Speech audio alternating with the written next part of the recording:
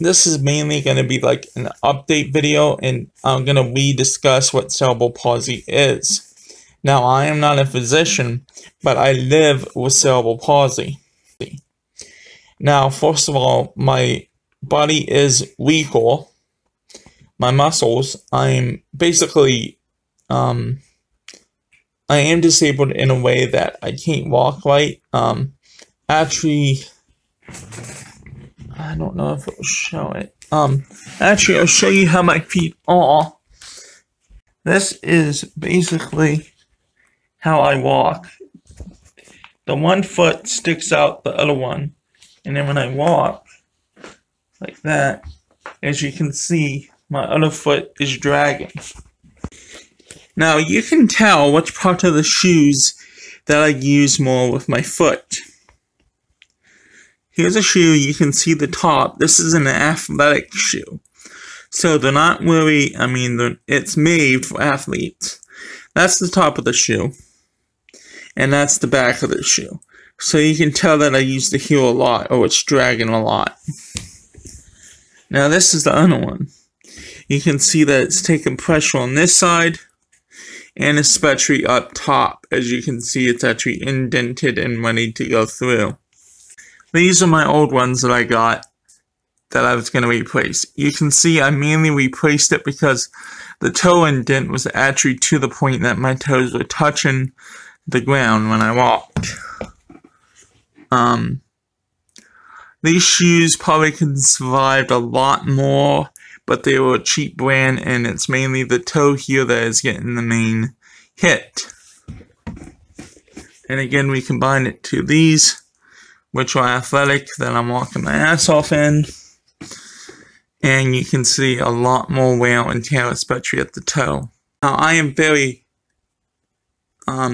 lucky in the way that I wasn't wheelchair bound. Technically, did not walk till I was 3, because of the cerebral palsy. Of course, we know it affects speech. It affects people with learning disabilities, which is in there. Because of course, in a learning disability, it affects speech, it affects muscle control. I don't let the cerebral palsy control me. As you can see, I have pushed myself to 3 miles a day walking. I have lost over 100 pounds of weight. That has nothing to do with cerebral palsy, but at least it decreases the effect of the cerebral palsy. And it actually shows what sucks is it's affecting my shoes. So I got to go to an orthopedic doctor. My mom, when I was younger, of course, when I was younger, I let things get to me too much. I let people control my life. Like I said in the other video, I had speech therapy through school, but I refused to go, which really affects me today. I cannot pronounce my R's or my W's. I say short, like short. And then I say shorts, like that. They basically seem exactly the same when I say, can I have a short, or I'm going to wear shorts out. You really can not tell the same. And if I am talking about a bird that flies around, has wings, like a dove, when I say bird, it sounds like I'm saying something else, for example, of that. So my speech impediment is because of that. And also you can tell my voice of the speech impediment. And oh yeah, very important fact.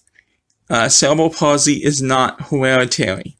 Below I will link stuff explaining that, like short definitions of it, and hereditary stuff.